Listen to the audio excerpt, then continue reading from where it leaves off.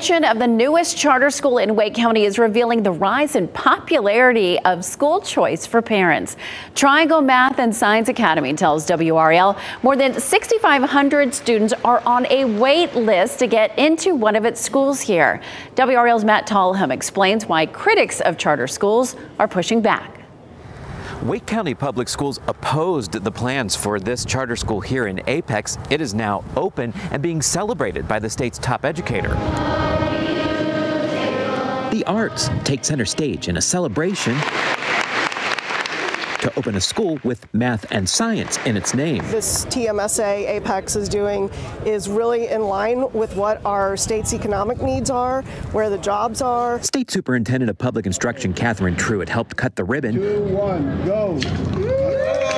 On the first phase of a $65 million campus for Triangle Math and Science Academy. Statewide charter school enrollment is increasing. They've gained 48,000 students since 2017, while traditional public school enrollment dropped by more than 61,000 students. It's a choice, and choice is really the great equalizer, and the more choice that parents have in what education is best for their child, the better. Critics say charter schools take resources away from public school systems and don't represent the diversity of the communities they're in. Wake County Public Schools opposed TMSA's expansion. In this 2021 letter to the state, the school system wrote, "The academy is a classic example of a charter school contributing to de facto segregation."